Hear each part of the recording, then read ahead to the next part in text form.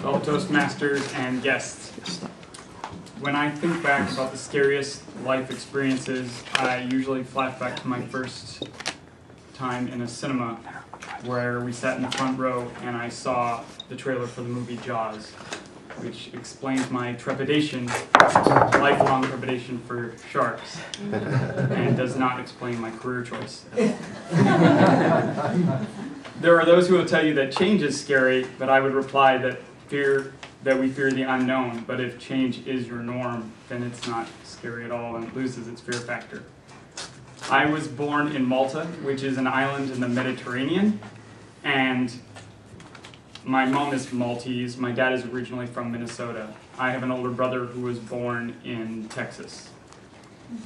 My very first passport photo was taken when I was 3 weeks old, and we moved to Greece shortly thereafter. We stayed in Greece for 3 years, and I have a sister and a brother born in Greece. When I was 3 years old, my parents moved to India for 7 years as missionaries. They're non-denominational Christians. And while we were there, I had 2 more younger sisters born and another younger brother. And you've probably lost count by now. We moved to Rome, Italy, and then to Naples in 1990, which coincided with the World Cup, which was held in Italy at the time, which was a very interesting experience for someone coming from India to a Western country, experiencing all that at the same time. And I have a younger brother. We stayed in Naples for 1 year, and I have a younger brother born there. After a year, we moved to Greece for 3 more years, and I have 2 more sisters born there. Thanks, Mom. Makes my speech much easier. When I was 14, we moved to Palermo in Sicily, and we stayed there for a year, and I have no brothers or sisters there, aside from the norm. When I was 15, I left home and I moved to Torino. I stayed there for a while and then moved to a town in between Bergamo and Milano in the north of Italy.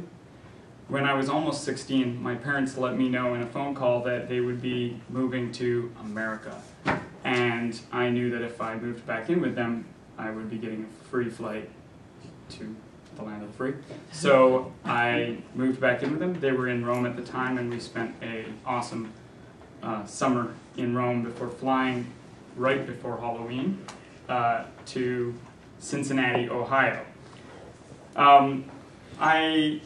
We moved to Cincinnati when I was 16, and my youngest brother was born in Cincinnati, Ohio.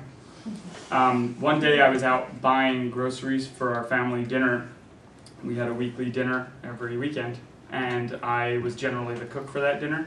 And as I was speaking to the lady at the checkout in the local supercenter, whatever it was, like Kmart or something, she said, you can't buy wine. And I said, lady, what are you talking about? This is the land of the free. You don't want my money? I'll give my money to someone else. When I went back to home that day, I tried to explain to my dad that I was not kidding, but a lady had stopped me from buying the family bottle of wine for dinner. And he said, oh, right, I forgot to mention that. I forgot all about that. I left for Europe again 3 months later.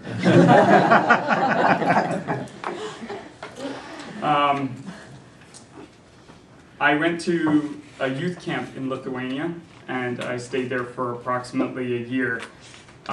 We stayed at a campground. 2 weeks after I arrived, there was a beer festival, and beer in Lithuania cost 10 cents. So drinking lost its appeal very quickly when it was legal, and I realized that to do anything with my life, I would need to probably move back to the US. So I came back and moved back to Cincinnati.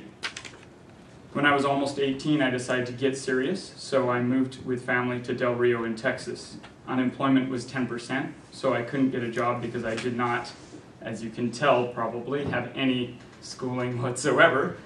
So the career counselor at the high school said that my choices were to start 9th grade, to try to start community college, which I would have to pay for, I didn't have a job, or to join the military. So I signed up to be an electronics technician in the Navy, and I went to boot camp in October of 1997. In that December, I went back to Lithuania, then came back and did 1 year in Chicago, studying to be an electronics technician. After I graduated, I came in on a freezing cold morning in January and asked the lady who gave us orders where I would be going, and she said, "How does Pensacola and San Diego sound for 2 years?" And I said, "Great." I went to, following San Diego, I went to Japan for 5 years. I was selected as an officer while I was there.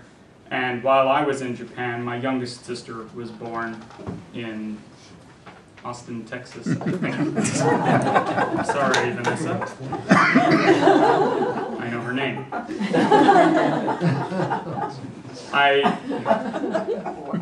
was selected for officer when I was in Japan, and I chose, for no particular reason at all, to go to the University of Washington in Seattle. After Washington, I went to Nyack, Texas, and it was while deployed from there on USS Nimitz that I met my wife, Yasmin. Hi. She worked in San Francisco, so as you can imagine, we were both very happy when I received orders to Monterey. I hope to earn a master's degree, a Master of Science here in Cyber Systems and Operations. I'm the president of the NPS Cycling Club, and next week I'll celebrate my 15th anniversary in the Navy. I have divided my life between 3 continents, North America, Europe, and Asia. Everywhere I've gone, people have asked me, "Where is Malta?" On the Kitty Hawk, one of my buddies asked me, "What are people from Malta called? Maltesians?" I have spent a lot of time in Asia. We had a family wedding reception in Malta this September for us. And yes, when I posted pictures on Facebook, more than one friend asked, "Malta, what state is that?" Thank you.